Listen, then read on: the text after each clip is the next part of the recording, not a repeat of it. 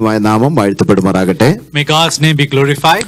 വളരെ അനുഗ്രഹിക്കപ്പെട്ട ഒരു പകലിലാണ് നാം ദൈവത്തിന്റെ സന്നിധിയിലായിരിക്കുന്നത്. We are in the presence of God in a blessed morning time. കർത്താവിന്റെ വചനത്തിൽ നാം ഇങ്ങനെ ഒരു വാക്യം വായിക്കുന്നുണ്ട്. രണ്ടോ മൂന്നോ പേര് എന്റെ നാമത്തിൽ എവിടെ കൂടി വരുന്നോ അല്ലെങ്കിൽ അവർ കൂടി വരുന്നതിന്റെ നടുവിൽ ദൈവത്തിന്റെ സാന്നിധ്യമുണ്ട് എന്ന് കർത്താവിന്റെ വചനത്തിൽ നമ്മൾ വായിക്കും. In God's word we hear a promise from God. The word says 2 or 3 persons gathered in his name, he is going to be in the midst of them. എത്ര പേർക്ക് വിശ്വാസമുണ്ട് ദൈവത്തിന്റെ സാന്നിധ്യം നമ്മുടെ മധ്യേ ഇന്ന് പകൽക്കാലമുണ്ട്? How many of you believe that God's presence is with us tonight, this morning? ദൈവത്തിന്റെ സാന്നിധ്യം നമ്മുടെ മധ്യേ ഉണ്ടെന്ന് ഉറപ്പുള്ള ദൈവമക്കൾ ഇങ്ങനെ ഇരുന്നാൽ പോരാ, വെറുതെ കണ്ടുകൊണ്ടിരുന്നാൽ പോരാ, ദൈവത്തെ ആത്മാവിൽ ആരാധിച്ചുകൊണ്ട് വേണം ദൈവത്തിന്റെ സന്നിധി. If you believe that God is in our presence today, then you can't just be sitting quietly.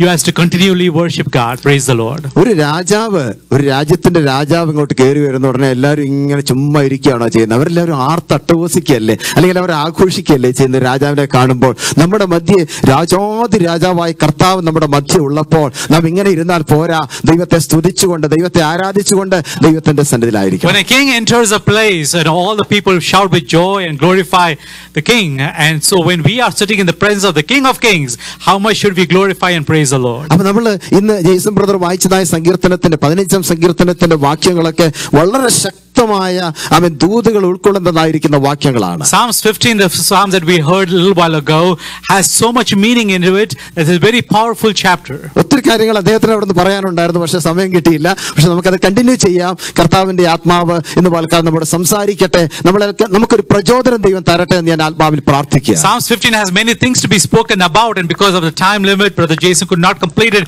But here we are going to continue with Psalms 15. May God bless us with. നമുക്ക് വാക്യം ഒന്നുകൂടെ വായിക്കാം. 15ാം സങ്കീർത്തനത്തിന്റെ ഒന്നാമത്തെ വാക്യം വായിക്കാം. Psalms chapter 15 verse 1 says, Lord, who may dwell in your sacred tent, who may live on your holy mountain? യഹോവേ, നിന്റെ കൂടാരത്തിൽ ആര് പാർക്കും? നിന്റെ വിശുദ്ധ പർവ്വതത്തിൽ ആര് വസിക്കും? ആ ചോദ്യമാണ് ഇവിടെ ദാവീദ് ജനത്തോട് ചോദിക്കുന്നത്. This is the question that David is asking God. ദൈവത്തോട് താൻ ആ ചോദ്യം ചോദിക്കുന്നുവെങ്കിലും തന്റെ ആഗ്രഹം മുഴുവൻ ജനത്തെക്കുറിച്ചാണ്.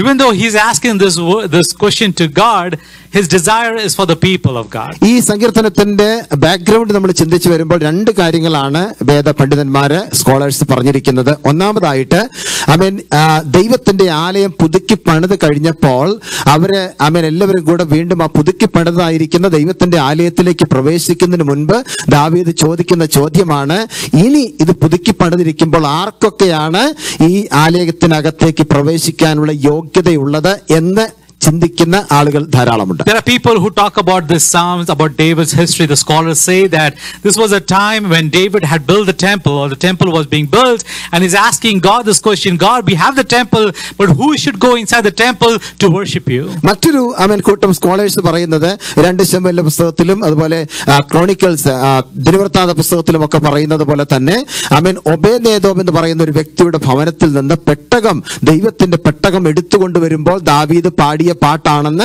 വിശ്വസിക്കുന്നവരുമുണ്ട്. There are some people who think that this song was sung by David when the Ark of the Covenant was being carried out and at that Obed-Edom's house, and that is the time when David sang the song. അപ്പോൾ നമുക്കറിയാം ഈ ദൈവത്തിന്റെ കൂടുതലും ആളുകൾ വിശ്വസിക്കുന്നത് ഒരുപക്ഷെ രണ്ടാമത്തെ background ആണെന്നാണ്. കാരണം ഈ ദൈവത്തിന്റെ പെട്ടകം എന്ന് പറയുന്നത് ഇസ്രായേൽ ജനത്തെ സംബന്ധിച്ചിടത്തോളം വളരെയധികം ഇമ്പോർട്ടന്റ് ആയിട്ടുള്ള ഒരു കാര്യമാണ്. People think that the second instance is when this happened because the Ark of the Covenant is very important, and during that time is when David sang the psalm. പക്ഷെ കുറച്ചു നാളത്തേക്ക് ഈ ദൈവത്തിന്റെ പെട്ടകം ഇസ്രായേൽ ജനത്തിന്റെ മധ്യത്തിൽ നിന്നും നഷ്ടപ്പെട്ടു പോയി ഒബേദ്ഏദോം എന്ന് പറയുന്ന ഒരു വ്യക്തിയുടെ ഭവനത്തിൽ ഇരിക്കുകയായിരുന്നു. ആ സമയത്ത് ആ വ്യക്തിയെയും കുടുംബത്തെയും ദൈവം ധാരാളമായിട്ട് അനുഗ്രഹിച്ചു എന്ന് അവിടെ നമ്മൾ വായിക്കുന്നുണ്ട്. There was a time when the Ark of the Covenant was not with the Israelites.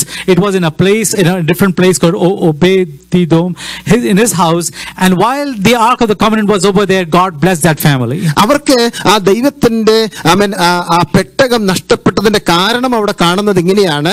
ദൈവത്തിന്റെ വചനത്തിന്റെ വ്യവസ്ഥയ്ക്ക് വിട്ടുകൊണ്ട് അല്ലെങ്കിൽ വ്യവസ്ഥ പ്രകാരം അല്ലാതെ ആ ആർക്കിന്റെ മുൻപിൽ കിടന്നുകൊണ്ട് അവർ ആർത്തട്ടഹസിച്ചപ്പോൾ ദൈവത്തിന് അത് ഇഷ്ടപ്പെട്ടില്ല എന്ന് മനസ്സിലാക്കിക്കൊണ്ട് അത് അവർക്ക് നഷ്ടപ്പെടുവാൻ തക്കോണം. The reason why they lost the Ark of the Covenant is because of the treatment that the Israelites did. They worshipped, they danced before the Ark of the Covenant, and God did not like it, and so God they lost the Ark of the Covenant. പഴയ നിയമം നമ്മൾ പഠിക്കുമ്പോൾ Israel ജനത്തിന് ദൈവത്തിന്റെ സാന്നിധ്യം ഇറങ്ങി വസിക്കുന്നതായിരിക്കുന്ന ചില പ്രത്യേക മേഖലകൾ ഉണ്ടായിരുന്നു. അതിലൊന്നായിരുന്നു ദൈവത്തിന്റെ പെട്ടകം എന്ന് പറയുന്നത്.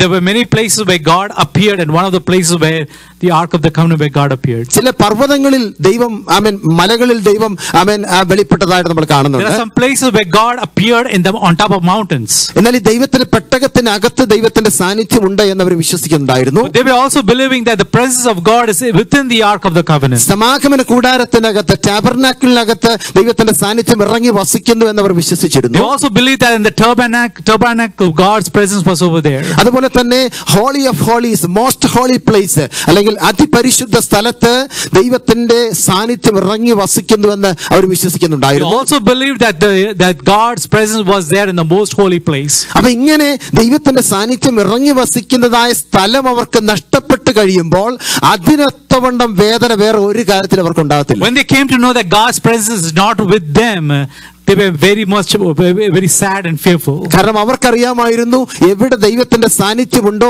അവിടെ അനുഗ്രഹങ്ങൾ ഓരോ ദിവസവും ചൊരിഞ്ഞുകൊണ്ടിരിക്കും. Because they knew where the presence of God is there will be blessings. ദൈവത്തിന്റെ സാന്നിധ്യം മാറിപ്പോകുമ്പോൾ അവരെ ശാപമുണ്ടാകുന്നു, ദോഷങ്ങൾ ഉണ്ടാകുന്നു, പ്രയാസങ്ങൾ ഉണ്ടാകുന്നു, രോഗങ്ങൾ ഉണ്ടാകുന്നു, മരണങ്ങൾ ഉണ്ടാകുന്നു. പക്ഷേ ദൈവത്തിന്റെ സാന്നിധ്യം ഉള്ളയിടത്ത് ദൈവത്തിന്റെ സ്വർഗീയമായ അനുഗ്രഹങ്ങൾ ഇറങ്ങി വരുന്നത് അവർ കണ്ടിട്ടുള്ളവരാണ്. They knew that when the presence of God is not with them, there will be fear, there will be sadness, there will be sickness, there will be death. But when there's a presence of God with them, there is always going to be blessings. ആമേൻ. നമ്മളവിടെ വായിക്കുന്നത് എങ്ങനെയാണ്? ദൈവത്തിന്റെ പെട്ടകവുമായിട്ട് അവർ യാത്ര ചെയ്യുന്ന സമയത്ത് ദൈവത്തിന്റെ വ്യവസ്ഥ വിട്ടുകൊണ്ട്, വചനത്തിന്റെ വ്യവസ്ഥ വിട്ടുകൊണ്ട് അവർ ഈ പെട്ടകത്തിന് മുൻപിൽ കിടന്ന് ആർത്തട്ടഹസിക്കുകയാണ്. We see that when they were carrying the Ark of the Covenant with them, they did certain things that was not according to the will of God, and because of that God's punishment came upon them. ദൈവത്തിന്റെ പെട്ടകം ചുമന്നു കൊണ്ടുപോകേണ്ടത് പുരോഹിതന്മാരായിരുന്നു എന്ന് വചനത്തിൽ പറയുന്നു. We read that the priest had to carry the Ark of the Covenant on their shoulders. എന്നാൽ ഇവർ ചെയ്തതെന്തെന്നറിയാമോ? ഈ പെട്ടകത്തെ എടുത്ത് പുതിയതായിട്ടുണ്ടാക്കിയതായിരിക്കുന്ന ഒരു കാളവണ്ടിയിൽ കയറ്റി വെച്ചിട്ട് അവർ അതിനകത്ത് കൊണ്ടുപോയിട്ടാണ് അതിങ്ങനെ മുമ്പോട്ട് കൊണ്ടുപോയിക്കൊണ്ടിരുന്നത്. What they did is they made a new bullock cart, and they put the Ark of the Covenant on top of the cart, and they carried the cart. കാളവണ്ടി പുതിയതാണെങ്കിലും ദൈവത്തിന് അത് ഇഷ്ടപ്പെട്ടില്ല. പുതിയതാണെന്ന് വിചാരിച്ച് ദൈവം അതൊക്കെ പ്രസാദിക്കുന്നൊന്നും സ്തോത്രം നമ്മൾ വിശ്വസിക്കേണ്ട. എത്ര പുതിയതാണെങ്കിലും ദൈവത്തിന്റെ വ്യവസ്ഥയ്ക്ക് അനുസരിച്ചല്ല നമ്മൾ ജീവിക്കുന്നുണ്ടെങ്കിൽ ദൈവം അത് പ്രസാദിക്കത്തില്ല. They thought, hey, you know what, a new bullock cart, maybe God will be pleased with it, but God is not pleased with newness. God is pleased with obeying His word. നമ്മൾ ചില സമയത്ത് വിചാരിക്കാറില്ലേ, ചർച്ചിലോട്ട് പോകുമല്ലേ, പുതിയൊരു dress ഇട്ടേക്കാം, അല്ലെ പുതിയൊരു suit ഇട്ടേക്കാം, അല്ലെ പുതിയൊരു നല്ലൊരു ഡ്രസ്സൊക്കെ ധരിച്ച് ചർച്ചിലോട്ട് പോയേക്കാം, ദൈവം പ്രസാദിക്കുമായിരിക്കും. ദൈവം ഒരിക്കലും പുതിയ തൊട്ടുകൊണ്ട് വന്നാൽ പ്രസാദിക്കുന്ന ദൈവമല്ല. ദൈവം നോക്കുന്നത് നമ്മുടെ അകത്തേക്കാണ്.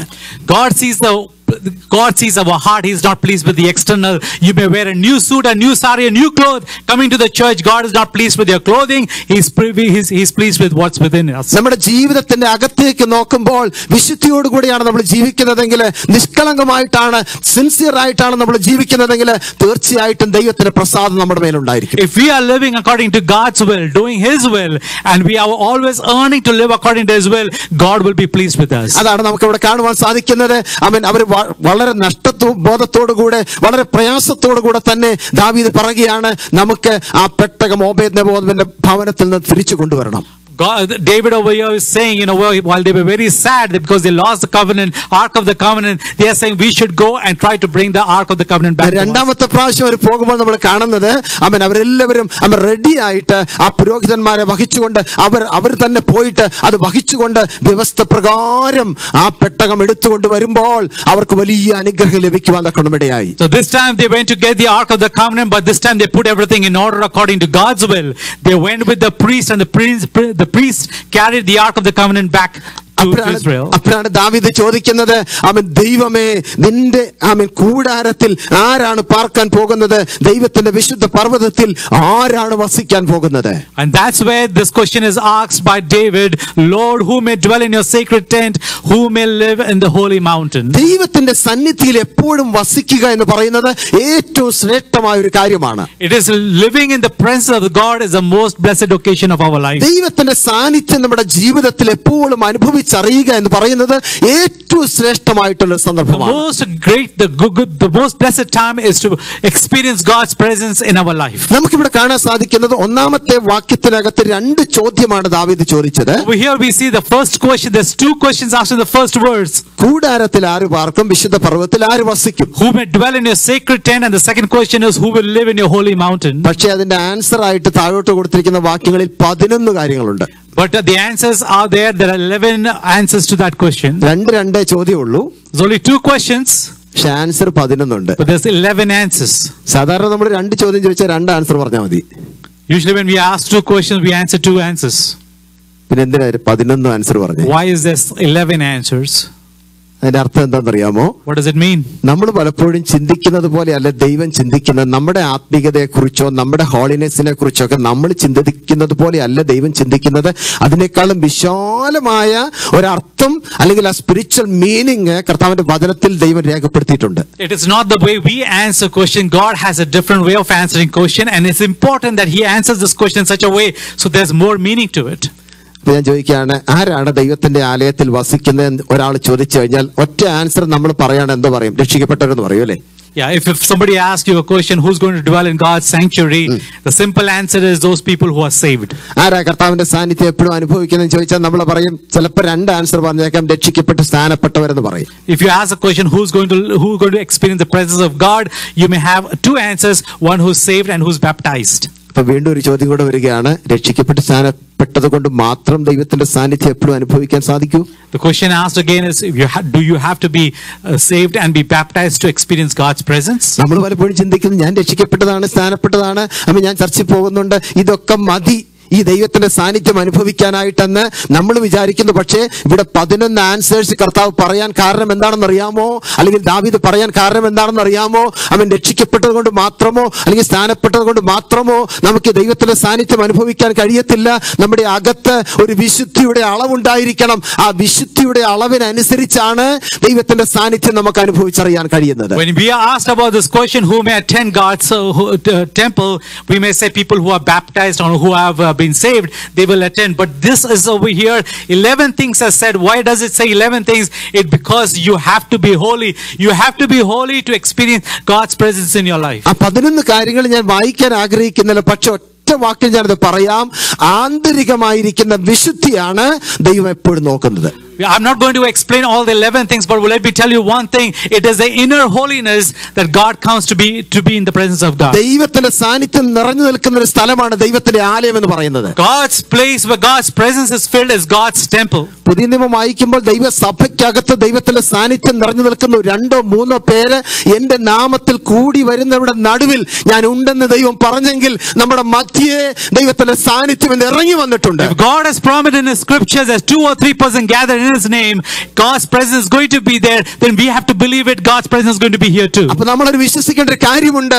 ഇതിന്റെ നടുവിൽ ദൈവത്തിന്റെ സാന്നിധ്യം ഉണ്ടെങ്കിൽ ഞാൻ എത്ര ബഹുമാനത്തോടു കൂടെ വേണം കർത്താവിന്റെ സാന്നിധ്യത്തിൽ ഇരിക്കാനായിട്ട്. If you believe that God is in our presence, how reverential we should be coming into the presence of God. നമ്മൾ എത്ര ദൈവഭയത്തോടു കൂടിയാണ് ദൈവത്തിന്റെ സന്നിധിയിൽ ഇരിക്കുന്നത്. How much fear of God should be there within us when we come into the presence of God. ദൈവമക്കളെ, നമ്മുടെ അകത്ത് എത്രത്തോളം ശുദ്ധീകരണത്തോടു കൂടിയാണ് നാം ദൈവത്തെ ഇന്ന് പൽക്കാലം ആരാധിക്കാൻ വന്നിരിക്കുന്നത്. When are we coming to worship God? How much cleanliness, how much godliness do we have coming to the presence of God? ദൈവത്തിന്റെ വചനം പറയുന്നു നാം എങ്ങനെ ഇവിടെ വന്നെന്നല്ല കർത്താവ് നോക്കുന്നത്, നമ്മുടെ അകത്തെ ശുദ്ധീകരണം എത്രത്തോളം ഉണ്ട്.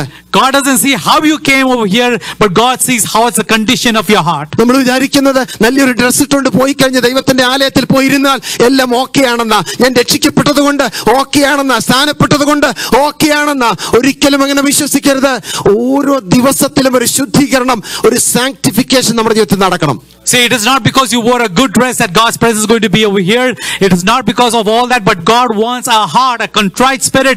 God wants holiness within us, and that's what God is looking for. ചിലർ ചിന്തിക്കുന്നത് ഇന്ന് സൺഡേ ആയി പോയല്ലോ, അവൻ ചർച്ചിൽ പോയില്ലെങ്കിൽ പാസ്റ്റർ വിളിച്ചു ഒതുക്കി എന്താ വരാഞ്ഞ്, അതുകൊണ്ട് പോകുന്നവരാ പലരും. പക്ഷേ നിങ്ങളുടെ ഹൃദയത്തിനകത്ത് എത്ര പേർക്ക് ആഗ്രഹമുണ്ട്? നേരത്തെ ജയ്സംബർ പറഞ്ഞതുപോലെ തന്നെ സഭയിലോട്ട് പോകാമെന്ന് പറഞ്ഞപ്പോൾ എന്റെ ഹൃദയത്തിൽ ആനന്ദമുണ്ടായെന്ന് എത്ര പേർക്ക് പറയാൻ സാധിക്കും? How many of us us over here because, you know what, it is Sunday. Pastor may ask, where were you?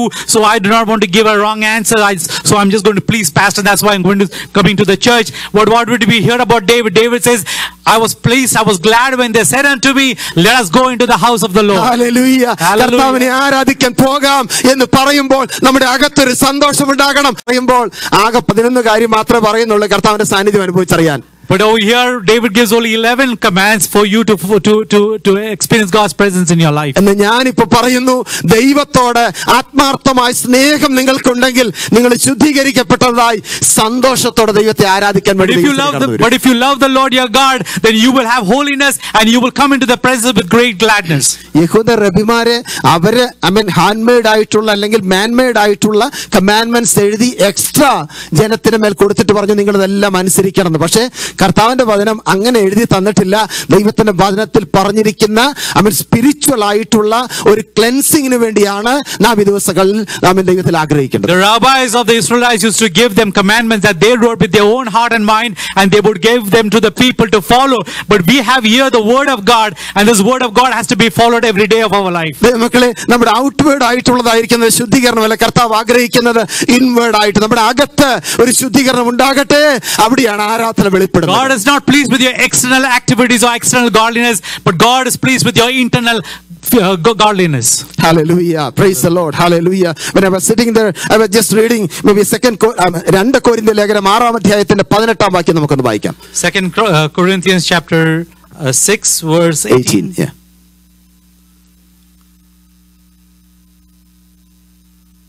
I will be a father to you, and you will be my sons and daughters, says the Lord Almighty.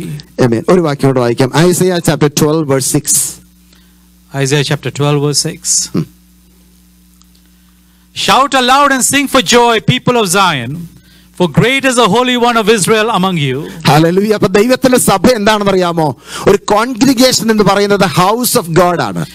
ദൈവത്തിന്റെ ഭവനമാണ്. The house of God is the congregation, the assembly of God. ഒരു കൂട്ടം ആളുകൾ ഇങ്ങനെ കടന്നു വന്ന് ദൈവത്തെ ആരാധിക്കുന്നു സ്തുതിക്കുന്നൊക്കെ പറഞ്ഞാലും നമ്മൾ വിശ്വസിക്കുന്നത് എന്താണെന്ന് അറിയാമോ? ഇവിടെ കടന്നു വരുന്ന ഉടനെ ഈ സഭ ഹോള് ബിൽഡിങ്ങിന്റെ കാര്യമല്ല ഞാൻ പറയുന്നത്. ഈ കോൺഗ്രിഗേഷൻ ഉണ്ടല്ലോ, ഒരു ഗ്യാദറിംഗ് ഉണ്ടല്ലോ, ഇതിനകത്ത് ദൈവത്തിന്റെ സാന്നിധ്യമുണ്ട്. കാരണം this is the house of God. When the church gathers together to worship God, that is the assembly, that is the congregation, and that is the people where when they gather, God promises that He will be in their presence. ഇതൊരു കൂട്ടായ്മയുടെ ബന്ധമാണ്. This is a fellowship. അപ്പോൾ ഈ കൂട്ടായ്മ ബന്ധം എന്ന് പറയുന്നത് ഒരാൾ മാത്രമല്ല, ഒന്നിലധികം ആളുണ്ട്. It means a community of people. That means more than 1 or 2 people. ദൈവസഭയിലേക്ക് കടന്നു വരുമ്പോൾ ഓർത്തോണം, ദൈവസഭയ്ക്ക് ആരുടെ പ്രസൻസ് ഉണ്ട്?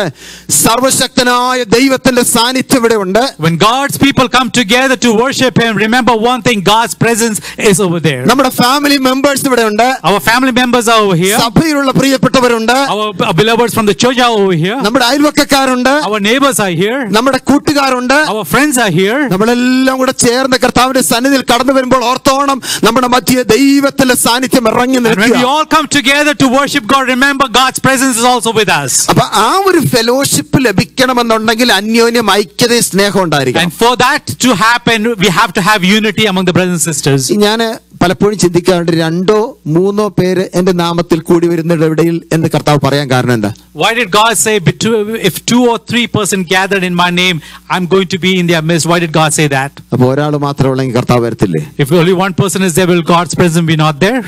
ഒരാൾ മാത്രമേ ഉള്ളെങ്കിലും കർത്താവ് വരും. പക്ഷേ 2-3 പേരെന്ന് പറയുമ്പോഴത്തേക്ക് കർത്താവിന് അറിയാം, ഒന്നിലധികം പേര് വന്നാൽ അവിടെ എന്തുകൊണ്ടാകാൻ സാധ്യതയുണ്ട്?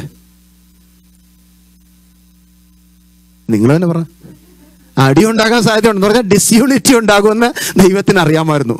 God wanted there to be, God says in His words that there should be 1 or 2 more than 1 people gathering together, and it's important that we come together in unity. Otherwise, if there's no unity, there can be problems. ഈ നമ്മളെ സാധാരണ നമ്മൾ ഇപ്പോഴത്തെ situation ചിന്തിക്കുമ്പോൾ നമുക്കറിയാം, മിക്ക സഭകളിലും എന്താ നടക്കുക?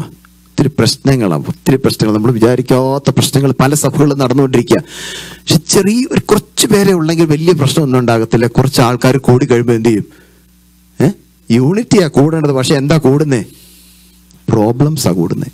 But many ഞാൻ times, പതുക്കെ പറഞ്ഞ കേട്ടോ, വേറെ പുറത്താരും കേൾക്കണ്ടെന്ന് വിചാരിച്ചു. many times we find in churches out there, many churches are there is, instead of unity, there's disunity because of problems within the church. There's no unity between the brother and sister. That happens in churches. ഒരു കാര്യം നമ്മൾ ചിന്തിക്കേണ്ട കാര്യമുണ്ടല്ലോ, ആൾക്കാർ എത്ര കൂടി വരുന്നുണ്ടെങ്കിലും നമ്മുടെ അകത്തൊരു unity നമ്മൾ കീപ്പപ്പ് ചെയ്യണം. Even though people are gathering in the church, many people come to the church, there has to be unity within us. ഈ പ്രശ്നം ഉണ്ടാകുന്നതിന്റെ കാരണം എന്താണെന്ന് വെച്ചാൽ, നിങ്ങൾ ദൈവസഭയിൽ കടന്നു വരുമ്പോൾ എങ്ങനെ കർത്താവിന്റെ വചനം പറഞ്ഞ് 2-3 പേർ എന്റെ നാമത്തിൽ കൂടി വരുന്നിടത്തിൽ എന്ന് പറയുന്നത്, അവൻ നമ്മൾ ചിന്തിക്കുന്നത് അറിയാമോ, ചുമ്മാ കൂടി വരുമ്പോഴാണ് ഈ പ്രശ്നം ഉണ്ടാകുന്നത്. ദൈവനാമത്തിൽ കൂടി വന്ന പ്രശ്നം ഉണ്ടാവുമോ?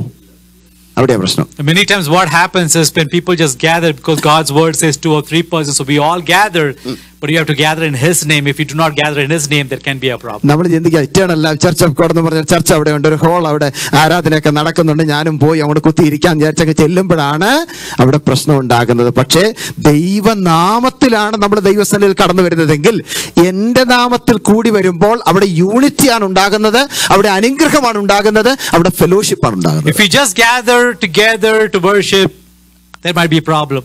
But if we come in the presence of God, 2 or 3% in His name, if we gather together in God's name, then there should be unity because we are brothers and sisters in the Lord. Yes. അപ്പോൾ നമുക്ക് എത്ര പേർക്ക് ദൈവത്തിന്റെ സന്നിധിയിലേക്ക് അടുത്ത് ചെല്ലാനും ദൈവ സാന്നിധ്യം അനുഭവിച്ചറിയാനുമുള്ള ആഗ്രഹം നമ്മുടെ അകത്തുണ്ട്? How many people do really have a joy to meet together and to be in the presence of God? ദൈവമക്കളെ, ഇവിടെ പറഞ്ഞിരിക്കുന്ന 11 കാര്യങ്ങളും പല വിഷയങ്ങളുണ്ട്. പക്ഷെ അതിനൊന്നും ഞാൻ ടച്ച് ചെയ്യാൻ ആഗ്രഹിക്കുന്നില്ല. കർത്താവിന്റെ ദാസൻ അത് ഓർപ്പിക്കാനിടയായി. പക്ഷേ നമ്മൾ ചിന്തിക്കേണ്ട ഒരു കാര്യമുണ്ട്.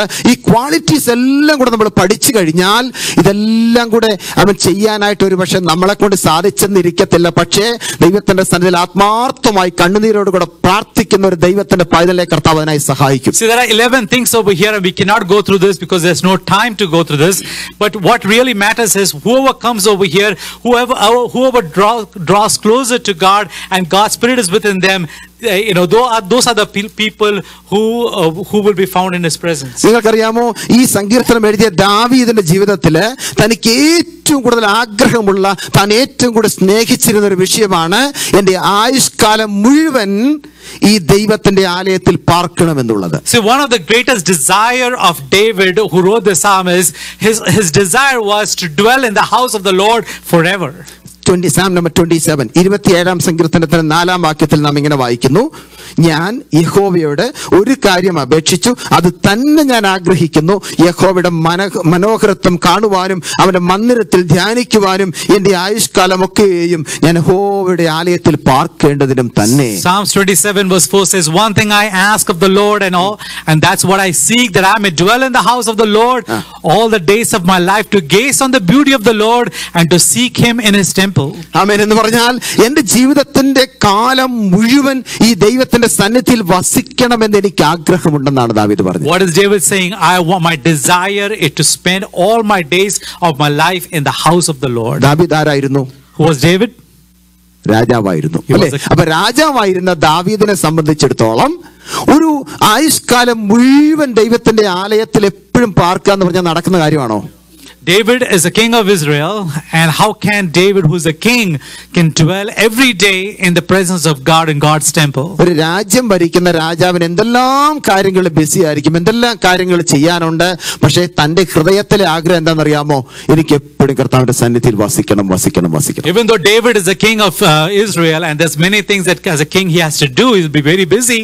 But what is his desire? His desire is to be in the house of the Lord. All the life of my life, എന്റെ ജീവിതത്തിന്റെ അവസാന നിമിഷം വരെയും ദൈവത്തിന്റെ സന്നിധിയിൽ എനിക്ക് വസിക്കണം, അല്ലെങ്കിൽ ആലയത്തിൽ പോയി പാർക്കണം എന്ന് പറഞ്ഞാൽ നടക്കുന്ന കാര്യമല്ല. പക്ഷെ ആത്മീയമായി ചിന്തിച്ചാൽ അവനെ കൊണ്ട് സാധിച്ചു. See, as a king, he is not able to dwell in the house of the Lord every day, but that is his desire. He wants to be with the Lord. He wants to be in the house of the Lord, not for 1 or 2 days, but every day till the last day of his life. He wants to be in the presence of God. പറഞ്ഞാൽ എല്ലാ ദിവസവും പോയി അവരുടെ ടെമ്പിളിനകത്ത് പോയി താമസിക്കാന്നല്ലായിരുന്നു, അവന്റെ ജീവിതത്തിൽ തന്നെ ദൈവത്തിന്റെ സാന്നിധ്യം എപ്പോഴും താൻ അനുഭവിച്ചറിഞ്ഞുകൊണ്ടേയിരുന്നു. It doesn't mean that he have to be in the temple every day, but what it means is that presence of God is experiencing the presence of God in his life every moment of his life. ദൈവമക്കളെ ഓർക്കണം, ദൈവത്തിന്റെ സഭയ്ക്കകത്ത് വരുമ്പോൾ മാത്രമല്ല ദൈവത്തിന്റെ സാന്നിധ്യമുള്ളത്. നമ്മൾ ആരാണ്? കർത്താവിന്റെ മന്ദിരമാണ്. Don't you know that you are the temple of God? നിങ്ങൾ ദൈവത്തിന്റെ മന്ദിരമാണ്, നിങ്ങൾ അറിയുന്നില്ല എന്നാ കർത്താവിന്റെ കാര്യം ചോദിക്കുന്നത്. God says, don't you know that you are the temple of God? God dwells in the temple. Temple is within us. The kingdom of God is within us. അപ്പൊ നമ്മളൊരു ടെമ്പിൾ ആണെങ്കിൽ നമ്മുടെ അകത്ത് എന്തുണ്ട്? ദൈവത്തിന്റെ സാന്നിധ്യമുണ്ട്. If we are God's temple, what is that? God's presence should be within us. അപ്പൊ ഇതിനകത്ത് ദൈവത്തിന്റെ സാന്നിധ്യമുള്ള പ്രിയപ്പെട്ടവര് അവർ ആത്മാവിന്റെ നിറവിലായിരിക്കും അവർ ജീവിക്കുന്നത്. Those people who have the presence of God within them, they will be in the spirit all the time. അകത്ത് നമ്മൾ കർത്താവായ യേശുക്രിസ്തുവിനെ സ്വന്തം രക്ഷിതാവായി നമ്മൾ സ്വീകരിച്ചവരാണ് അല്ലേ? We have all received the Lord Jesus Christ as our personal savior. നമ്മൾ കർത്താവിനോട് പറഞ്ഞ കർത്താവേ, I accept you as my savior and Lord എന്നൊക്കെ പറഞ്ഞ് നമ്മൾ ഹൃദയത്തിൽ സന്തോഷത്തോടു കൂടെ കർത്താവിനെ സ്വീകരിച്ചു വെച്ചിരിക്കുന്നവരാണ്. We have all received the Lord Jesus Christ. We have testified, we proclaim with our mouth that Jesus Christ is our Lord and we shall live under his lordship. അപ്പൊ ഈ കർത്താവ് നമ്മുടെ അകത്തുണ്ടെന്നുണ്ടെങ്കിൽ ഉറപ്പായിട്ട് നമുക്ക് അറിയാമെങ്കിൽ ഒരു കാര്യം ഓർത്തോണം, എത്ര ശുദ്ധിയോടുകൂടെ വേണം നമ്മൾ ജീവിക്കാനായിട്ട്. If God's presence with us and he is living within us, how much holy should we live every day? കർത്താവ് ഒരിക്കൽ പറഞ്ഞു, be holy because I am holy. ഞാൻ വിശുദ്ധനാകിയാൽ നിങ്ങളും വിശുദ്ധരായിരിപ്പീൻ. Bible says, be holy for I am holy. എന്ന് പറഞ്ഞാൽ നമ്മുടെ കർത്താവ് എത്ര അതിപരിശുദ്ധനാണ്. ആ പരിശുദ്ധനായ ദൈവത്തിന്റെ സന്നിധിയിലേക്ക് നമ്മൾ ചെല്ലുമ്പോൾ നമ്മളൊന്നുമില്ലാത്തവരാണ്, നമ്മൾ അശുദ്ധരാണ്. പക്ഷേ നമ്മളെ ശുദ്ധീകരിച്ച് കർത്താവ് തന്റെ മക്കളും അവകാശികളുമാക്കി തീർക്കുകയാണ്. See, when we go into his presence, we are unholy people, but it is God who makes us holy and he dwells with us. ഞാൻ പലപ്പോഴും പ്രസംഗിക്കുന്ന കൂട്ടത്തിൽ പണ്ടൊക്കെ പറഞ്ഞുകൊണ്ടിരുന്ന ഒരു കാര്യമുണ്ട്. നമ്മൾ ദൈവത്തിന്റെ സന്നിധി സഭയിലേക്ക് വന്നിട്ട് ആരാധനയ്ക്ക് വേണ്ടി ഇരിക്കുമ്പോൾ ഒരു ഹല്ലേലൂയ അല്ലെങ്കിൽ സ്തോത്രം അല്ലെങ്കിൽ പ്രൈസ് ദി ലോർഡ് നമ്മുടെ വായി കൊണ്ട് പറയണമെങ്കിൽ പോലും നമുക്ക് എന്ത് വേണം? ഒരു ശുദ്ധീകരണം വേണം. So when we are coming and sitting in the presence of God and a hallelujah or the praise the Lord has to emit from our hearts, for that you need the Holy Spirit, you need holiness within you. നമ്മൾ ചുമ്മാ ഈ ആൾക്കാർ പലപ്പോഴും casual ആയിട്ട് ചെയ്യുന്ന പല കാര്യങ്ങളും ഇങ്ങനെ എന്ത് ചെയ്യാണ്, അതിങ്ങനെ റിപ്പീറ്റ് ചെയ്ത് ഇങ്ങനെ ചെയ്തുകൊണ്ടിരിക്കുക. പാട്ട് പാടുന്നതാണേലും പ്രാർത്ഥിക്കുന്നതാണേലും പ്രസംഗിക്കുന്നതാണേലും എല്ലാം അതിന്റെ വഴിക്ക് ഇങ്ങനെ അങ്ങനെ ചുമ്മാ ചെയ്തുകൊണ്ടിരിക്കുക. പക്ഷെ നമ്മുടെ ഹൃദയത്തിൽ നിന്ന് അത് വരണമെന്നുണ്ടെങ്കിൽ, ഒരു സ്തോത്രം പറയണമെങ്കിൽ, ഒരു ഹല്ലേലൂയ എന്ന് പറയണമെങ്കിൽ അത് ഹൃദയത്തിൽ നിന്ന് വരട്ടെ. അതിനാണ് മീനിങ് ഉള്ളത്. So whenever you are worshiping God, it is not just casually you say hallelujah praise the Lord, but the hallelujah praise the Lord should come from the bottom of your heart.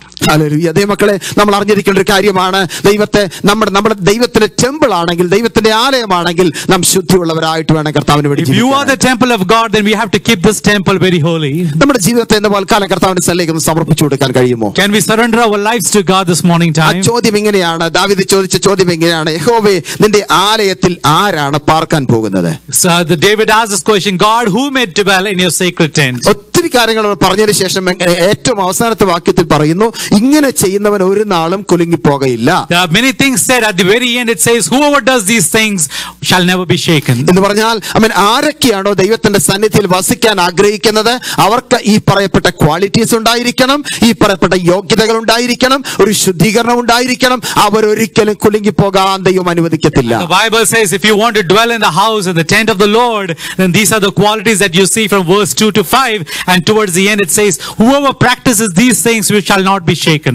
ഒരു കാര്യം ഞാൻ ഓർപ്പിക്കാൻ ആഗ്രഹിക്കുകയാണ്. This morning I want to remind you one more thing. പുതിയ നിയമസഭയോടുള്ള ബന്ധത്തിൽ ദൈവത്തിന്റെ ആത്മാവ് കർത്താവിന്റെ വചനത്തിൽ ഓർപ്പിച്ചിരിക്കുന്നത്, ദൈവത്തിന്റെ സാന്നിധ്യം അനുഭവിച്ചറിയാനുള്ള ഓരോ വ്യക്തികളും അവർ ദൈവത്തെ കർത്താവായ യേശുക്രിസ്തുവിനെ അവരുടെ സ്വന്തം രക്ഷിതാവായ ഹൃദയത്തിൽ സ്വീകരിച്ചവരായിരിക്കും. The New Testament church, the Bible, the God of the Bible says that if whoever wants to dwell in the house of the Lord, they might be saved and they might be saved and receive the Lord Jesus Christ. സ്വന്തം രക്ഷിതാവായി കർത്താവായി സ്വീകരിച്ചു കഴിഞ്ഞാൽ ആ വ്യക്തിയെ കർത്തൃത്വം നടത്തുന്നത് കർത്താവ് തന്നെയായിരിക്കും. The lordship of Jesus Christ is upon those people who receive Jesus Christ as their Lord and Savior of their life. ഒരു പക്ഷേ ആ സമയം വരെ നമ്മളെ കർത്തൃത്വം നടത്തുവാൻ ഈ ലോകത്തിൽ പല ശക്തികളും ഉണ്ടായിരുന്നിരിക്കാം. ലോകം നമ്മളെ നയിച്ചെന്നിരിക്കാം, പാപം നമ്മളെ നയിച്ചെന്നിരിക്കാം, സാത്താൻ നമ്മളെ നയിച്ചെന്നിരിക്കാം. എന്നാൽ കർത്താവിന്റെ സന്നിധിയിൽ സമർപ്പിക്കപ്പെടുമ്പോൾ അന്നു മുതൽ നാം കർത്താവിന്റെ വകയായിട്ട് മാറുകയാണ്. Before we receive the Lord Jesus Christ, the devil or the world or even sin, what was ruling our life, it was the Lord of our life. But once you receive the Lord Jesus Christ as the Lord of your life, he takes residence, he becomes the Lord of your life. ഞാൻ ഇന്ന് കർത്താവിന്റെ വകയാണെന്ന് ഉറപ്പുള്ള ദൈവമക്കളെ അല്പസമയം കർത്താവിനെ ആരാധിച്ചേ. If you belong to God, let's worship the Lord. Hallelujah. കർത്താവിനെ ഒന്ന് ആരാധിച്ച് ആത്മനിറവിൽ കർത്താവിനെ ആരാധിച്ച് ദൈവത്തിന് സ്തോത്രം പറ, ദൈവത്തിന് സ്തോത്രം പറ. കർത്താവേ, ഞാൻ അങ്ങയുടെ വകയാണ്. Oh, let us worship the Lord, understanding this, that I do not belong to myself, I belong to my Lord and Savior Jesus Christ. Praise the Lord. Hallelujah. Thank you, Lord Jesus. Thank you, Father. Thank you, Father. Thank you, Lord. Thank you, Lord. Thank you, Lord. Thank you, Lord. Thank you, Lord. Hallelujah. Praise you, Father. Praise you, Lord. Praise you, Lord. We worship you. We worship you. വിശ്വസിക്കുന്നു നാം കർത്താവിന്റെ വകയാണ്. യേശുവിന് വേണ്ടി ജീവൻ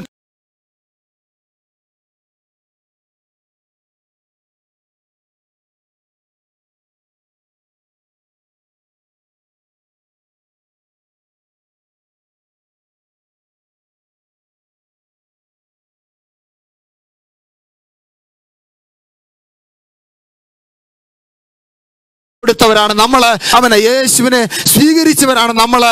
യേശു നമ്മുടെ കർത്താവായിട്ട് വാഴുകയാണ്. We believe we belong to God. We have received Jesus Christ as our Savior, and He is within us. He has bought us with His price. He is our Lord. ദൈവത്തിന്റെ സാന്നിധ്യം ജീവിതത്തിൽ അനുഭവിച്ചറിയണമെങ്കിൽ രക്ഷിക്കപ്പെട്ടാൽ മാത്രം പോരാ. അവൻ പിതാവിന്റെയും പുത്രന്റെയും പരിശുദ്ധാത്മാവിന്റെ നാമത്തില് വിശ്വാസ സ്നാനം ഏറ്റെടുക്കേണ്ടത് ഏറ്റവും It is അത്യാവശ്യമാണ്. very important that if you have received Jesus Christ, it is not that you have just saved, but you have to, in the name of the Father, Son, and the Holy Spirit, be baptized as well. ദൈവമക്കളെ, ഒരു കാര്യം ഞാൻ ഓർപ്പിക്കട്ടെ. ദൈവത്തിന്റെ സന്നിധിയിൽ കടന്നു വരുന്നുണ്ട്, ആരാധനയ്ക്ക് വരുന്നുണ്ട്, അവൻ ബാക്കി കാര്യങ്ങളൊക്കെ ചെയ്യുന്നുണ്ട്. നമ്മൾ അർപ്പിക്കേണ്ട സ്തോത്രകാഴ്ച അർപ്പിക്കുന്നുണ്ട്, ടൈത്ത് കൊടുക്കുന്നുണ്ട്, അവൻ നമ്മളെല്ലാം ചെയ്യുന്നുണ്ട്. പക്ഷേ കർത്താവ് ചോദിക്കുന്നു, ഇന്നുവരെ ജീവിതത്തിൽ അവൻ ദൈവത്തോട്, കർത്താവിനോട് ഒരു personal relationship നിനക്കുണ്ടായിട്ടുണ്ടോ? Many times people come and do things as ritual. They come to Sunday on church, they come and participate in the tithe and offering and other things, and they walk away. But the question to be asked is, are you drawing closer to God? Is God's presence within you? ഇന്ന് പൽക്കാലം എത്ര പേര് പ്രാർത്ഥിക്കുന്ന, ദൈവമേ, എനിക്ക് എന്റെ കർത്താവുമായി ഒരു clear ആയിട്ടുള്ള personal ആയിട്ടുള്ള ഒരു എൻകൗണ്ടർ എനിക്ക് ആവശ്യമാണ്. How many people are going to pray, God, I want to have an encounter with you. I want to have a relationship with you. Oh, we thank you, Praise the Lord. Hallelujah. പൽക്കാലം ദൈവത്തിന്റെ ആത്മാവ് നമ്മോട് സംസാരിക്കട്ടെ. അവൻ രക്ഷിക്കപ്പെട്ട പ്രിയപ്പെട്ടവരല്ലാത്തവർക്ക് വേണ്ടി പ്രാർത്ഥിച്ചുകൊണ്ടിരിക്കെ അവൻ അവിടെ ഹൃദയത്തിൽ ദൈവം കുത്തുകൊള്ളേണ്ടതിനിടയാകട്ടെ. May the Lord speak to you. May God give us grace to pray for those people who have not yet received the Lord Jesus Christ. നമുക്കറിയാം, ഒരു പക്ഷെ ഇവിടെ ഇരിക്കുന്നതിൽ പലരും, നമ്മുടെ പ്രിയപ്പെട്ടവർ, നമ്മുടെ മാതാപിതാക്കൾ, നമ്മുടെ സഹോദരങ്ങൾ, നമ്മുടെ കുഞ്ഞുങ്ങൾ ഇതുവരെയും വിശ്വാസത്തിലേക്ക് കടന്നു വരാത്ത ധാരാളം പേരുണ്ട്. Many people that we know, our relatives, our children, our family members itself, who have not received the Lord Jesus Christ. എത്ര പേർക്ക് അവരെ കുറിച്ചുള്ള ഒരു ആത്മഭാരം നിങ്ങളുടെ ഹൃദയത്തിലുണ്ട്? How many have a burden about the souls of those people? എത്ര പേർക്ക് നിനക്കൊരു ആത്മഭാരമുണ്ട്? Do you have a burden for these souls? കർത്താവേ, ഞങ്ങളുടെ പ്രിയപ്പെട്ടവരും ഈ ദൈവസന്നിധിയിൽ കടന്നു വരട്ടെ. Oh Lord, may our relatives, our loved ones also come into the presence of God. ഒരുപക്ഷെ അവർ കർത്താവിനെ കുറിച്ച് അറിഞ്ഞവരായിരിക്കാം. Maybe they know about God. ഒരുപക്ഷെ അവർ ചർച്ചിൽ പോകുന്നവരായിരിക്കാം. Maybe there are people who go to church regularly. പക്ഷെ ഇന്നവരെ കർത്താവിന്റെ കൽപ്പനയാകുന്ന ആമേൻ പിതാവിന്റെയും പുത്രന്റെയും പരിശുദ്ധാത്മാവിന്റെ നാമത്തിലുള്ള സ്നാനം ഏറ്റെടുത്ത് അവൻ വിശ്വാസ സ്നാനം സ്വീകരിച്ച് കർത്താവിനെ ഫോളോ ചെയ്യുന്നില്ലെങ്കിൽ അവരെ ഓർത്ത് നമുക്ക് തൽക്കാലം പ്രാർത്ഥിക്കാം. They might be coming to church regularly, but they have not surrendered their life to Jesus Christ, and they have not committed their life to Jesus Christ, and they have not been baptized in the name of the Father, Son, and the Holy Spirit. ഒരു വിശുദ്ധിയുടെ അനുഭവത്തിലേക്ക് അവർക്ക് വരാൻ സാധിച്ചിട്ടില്ലെങ്കിൽ അവരെ ഓർത്തത് പോൽക്കാണ് നമുക്ക് കണ്ണുനീരോടുകൂടെ പ്രാർത്ഥിക്കാം. ദൈവമക്കളെ, let us pray for them that they may also come to the path of holiness. Hallelujah. Hallelujah. Hallelujah. ഒരു വൺ ടൈം ഹോളിനെസ് മാത്രമല്ല, ഒരു വലിയ ഒരു സ്തോത്രം ഡെയിലി ബേസിസിൽ ഒരു പ്രോസസ് ഓഫ് സാങ്ക്ടിഫിക്കേഷൻ നടക്കേണ്ടതാണ് നമുക്ക് പ്രാർത്ഥിക്കാം. It is not a one time occasion that you call upon Jesus Christ and you surrender your life, but it is a continuous process of sanctification that leads you into holiness. രക്ഷിക്കപ്പെട്ടവരും സ്ഥാനപ്പെട്ടവരും ഇന്ന് ബൽക്കാലം ആത്മാർത്ഥമായി ഒന്ന് പ്രാർത്ഥിച്ചേ, കർത്താവേ, എന്റെ ജീവിതത്തിൽ നിരന്തരമായ ഒരു ശുദ്ധീകരണത്തിന്റെ അനുഭവത്തിലേക്ക് എന്നെ നടത്തുമാറാകണമേ. And we pray to God, God lead me in holiness day after day, from one degree of holiness to the next. Lord, lead me into holiness. നമ്മുടെ വാക്കുകളും നമ്മുടെ സംസാരങ്ങളും നമ്മുടെ ചിന്തകളും നമ്മുടെ പ്രവൃത്തികളും ദൈവത്തിന് ഹിതത്തിന് വിരോധമായിട്ട് ചെയ്തിട്ടുണ്ടെങ്കിൽ ദൈവത്തോട് കരഞ്ഞു പ്രാർത്ഥിക്കുക, കർത്താവേ, എന്നെ നീ ഒന്ന് ശുദ്ധീകരിക്കുമാറാകണമേ. If we cry out to the Lord, Lord, I need a continuous process of sanctification. Cry out to the Lord. ദൈവത്തിന്റെ ആലയത്തിൽ ദീർഘകാലം വസിക്കുവാൻ നമ്മൾ നമ്മുടെ ഹൃദയത്തിന് ഒരു വലിയ ആഗ്രഹം ഉണ്ടാകട്ടെ. Give us the grace, a desire to dwell in the presence of God in the tent of the Lord. May God give us that desire. ദാവീദിനെ പോലെ എന്റെ ആയുഷ്കാലം മുഴുവൻ ഈ കൂടാരത്തിൽ പാർക്കുവാൻ, ഈ ആലയത്തിൽ പാർക്കുവാൻ നാഥാ ഞാൻ ആഗ്രഹിക്കുന്നുവെന്ന് എത്ര പേർക്ക് പ്രാർത്ഥിക്കാൻ കഴിയും? How many of you can pray this like the David prayed? Lord, I want to be in the presence of the Lord for all the days of my life. How many of us will pray about it? Thank you Jesus. Hallelujah. Hallelujah. ഒരു പുതിയ തീരുമാനത്തോടെ കടന്നു പോകാൻ കലക്കടന്നു പോകാൻ കർത്താവ് സഹായിക്കട്ടെ. May God give us a heart to decide this morning before we leave this place. ഒരു പുതിയ തീരുമാനത്തോടെ കൂടെ പോകുവാൻ ദൈവം നമ്മളെ സഹായിക്കട്ടെ. May God give us grace to make a new decision in our life this morning. As usual ആയിട്ടുള്ള ആരാധനയല്ല, as usual ആയിട്ട് സ്ഥിരം ചെയ്യുന്ന കാര്യങ്ങൾ ചെയ്തുകൊണ്ട് പോകാനല്ല, ഒരു ആത്മീക ബലം ഏറ്റെടുക്കുവാൻ കർത്താവ് സഹായിക്കട്ടെ. May God give us grace to come to His presence not as usual, but come today this morning and go with a new decision in our life. ആത്മീക ആരാധനയുടെ വേറൊരു തലത്തിലേക്ക് പോകുവാൻ ഈ ദിവസങ്ങളെ ദൈവത്തിന്റെ ജനത്തെ കർത്താവ് ശക്തിപ്പെടുത്തട്ടെ. God lead us into a different level of spiritual worship. ആത്മാവിന്റെ ആരാധന നമ്മുടെ മധ്യ വെളിപ്പെടുവാൻ കർത്താവ് ഇടയാക്കട്ടെ. God open up a worship. ദൈവത്തിന്റെ പരിശുദ്ധാത്മാവിനാൽ നിറയപ്പെട്ട ദൈവമക്കൾ അല്പസമയം കർത്താവിനെ കരങ്ങൾ അടിച്ചെന്ന് ആരാധിച്ചാട്ടെ. May those people who have been filled with the Holy Spirit clap your hands and rejoice in the presence of God. Hallelujah. Praise you, Father. Praise you, Father. Thank you, Lord. Hallelujah. Hallelujah. Hallelujah. Hallelujah. Praise you, Father. Praise you, Father. Praise you, Father. We worship you, Lord, O King of Kings and Lord of Lords. Hallelujah. Yeah, let the worship of us come out from our heart. May we worship God in spirit and truth this morning time. Hallelujah. Praise you, Father. Hallelujah. Thank you, Father. Thank you, Father. Thank you, Father. Praise you, Lord. Amen. Hallelujah. ദൈവത്തിന്റെ കൂടാരത്തിൽ പാർക്കാൻ ആഗ്രഹിക്കുന്നവരുടെ ഹൃദയത്തിൽ നിന്ന് ഒരു ശുദ്ധീകരണം കർത്താവ് ആഗ്രഹിക്കുകയാണ്. May people who desire to dwell in the presence of God, God desires a holiness coming out from their heart. കർത്താവ് പറഞ്ഞു, be holy because I am holy. ഞാൻ വിശുദ്ധനാകിയാൽ നിങ്ങളും വിശുദ്ധരായിരിക്കും. God said to His people, be holy for I am holy. അതാണ് ദാവീദ് ഉദ്ദേശിക്കുന്നത്. That's what David desires over here. ആരുടെങ്കിലും നിർബന്ധം കൊണ്ട് ആരാധിക്കുകയല്ല. Do not be coming to the church because somebody forced you to come to church. ആരുടെങ്കിലും നിർബന്ധം കൊണ്ട് രക്ഷിക്കപ്പെടുകയല്ല. Do not get saved because somebody forced you to get saved. ആരുടെങ്കിലും നിർബന്ധം കൊണ്ട് സ്ഥാനപ്പെടുകയല്ല. It is not because somebody forces you to get baptized. ദൈവത്തിന്റെ പരിശുദ്ധാത്മാവ് നിങ്ങളുടെ ഹൃദയത്തിൽ നിന്ന് പോൽക്കാലം ഇടപെടുന്നുണ്ടെങ്കിൽ ഒരു ശുദ്ധീകരണത്തിനായിട്ട് ദൈവത്തിന് സമർപ്പിച്ചു കൊടുക്കുക.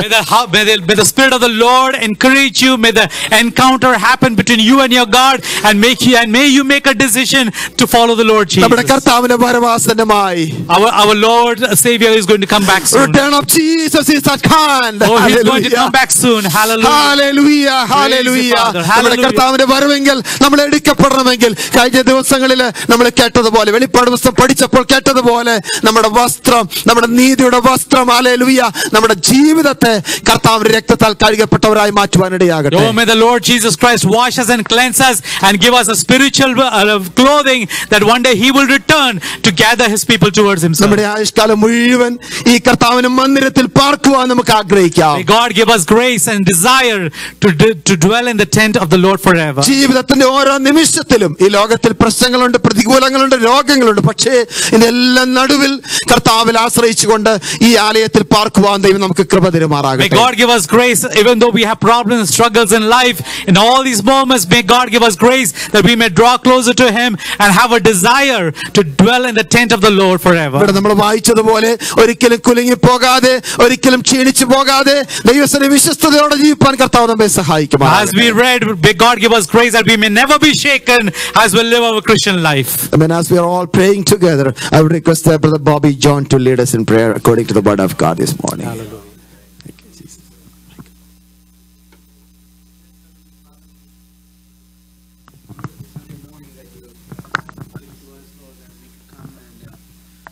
Worship you in truth and in spirit. Thank you, Jesus. Lord, this morning we are so grateful that we could come to thy presence